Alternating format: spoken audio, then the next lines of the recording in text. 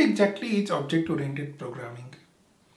When I Google this term, all the links I get, they talk about terms like abstraction, inheritance, polymorphism. Even when I talk to students and programmers, they talk about the same terms. So let me make the record straight and clear. These terms are not object-oriented programming. Yes, you have heard it right. These terms are not object-oriented programming. They are byproducts of object-oriented programming.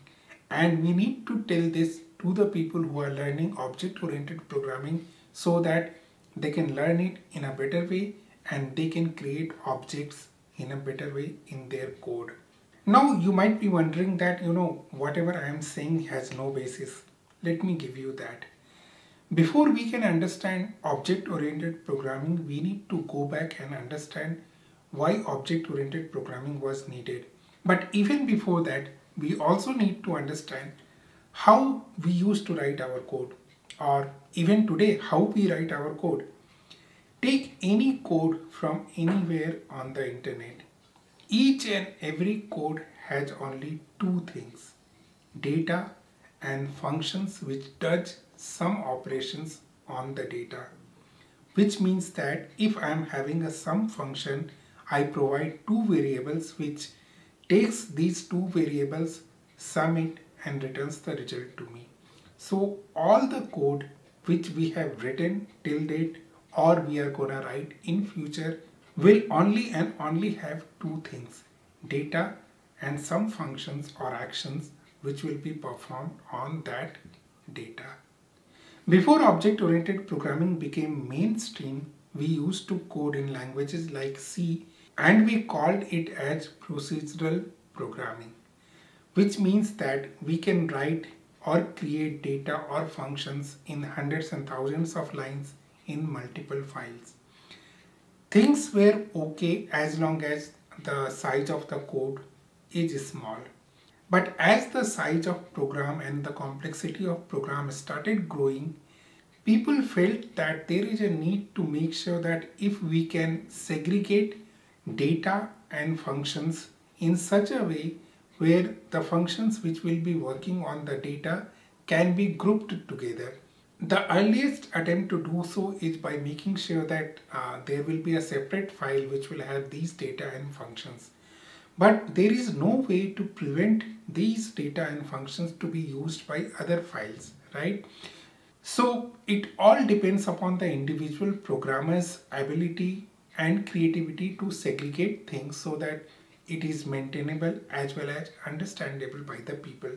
So this was the problem with procedural programming, about which people were contemplating how to solve it. Now let's talk about object in object-oriented programming. What is an object? Anything in this world which you can uniquely identify is an object.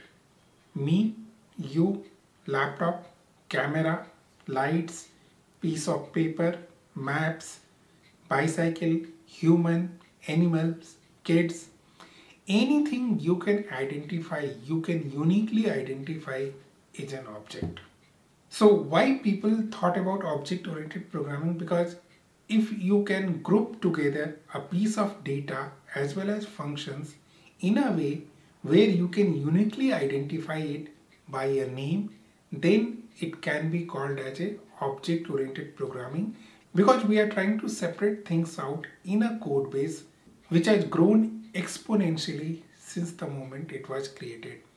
So the idea of object-oriented programming is to group together some amount of data as well as functions so that you can uniquely give them a name. We all taught about things like class employee, class shape. What it does, it uniquely identifies a set of data and functions. So you can say that these data and functions are required for shape to work. These data and functions are required for employee, class employee to work, right? That's the origin of object-oriented programming in the code. So in the real world, we could identify anything, uniquely identify anything by considering those things as an object. the same concept is propagated to your code so that you can uniquely identify a piece of data and functions. And then programmers will have to explicitly create the object or call the object to be able to use these data and functions, and the chances of someone calling it accidentally reduces drastically. This is what object-oriented programming is. Now one more thing, I said that any object can be uniquely identified. Okay, how do you uniquely identify an object? There are only two ways to uniquely identify an object: characteristics and behavior. Take any object from this whole universe. These are the only two things using which you can identify an object. So characteristics were generally identified by variables and behavior is identified by functions. For example, let's consider me as an object. My characteristics will be two hands, two legs, two eyes. My behavior will be running, walking, or even creating YouTube videos. Anything that changes the characteristics is behavior. So while running, my hands will move, my legs will move. Okay. So what people did is that they tried to imbibe these concepts while writing the code so that each portion of the code can be uniquely identified and accidental calling of other data and functions can be reduced drastically. And this is what object-oriented programming. Things like abstraction, polymorphism, reusability, and all the things you can think of are byproduct of object-oriented programming. These are not object-oriented programming. These things were created specifically by compilers or language designers to make sure that when we write object-oriented code, it is easy for us to write, it is easy for us to reuse things. Most of these things are meant for reusability. So it's easy to reuse the things. We have to write less amount of code and achieve same amount of functionality which we would have done without writing object-oriented code also. Okay, so I hope and believe that I made it absolutely clear what is object-oriented programming, and it's absolutely clear for you. In case you have any more confusion, please write in the comment section. Thanks a lot, people. Thanks for watching. Till the next time we meet, good day, goodbye. You take care.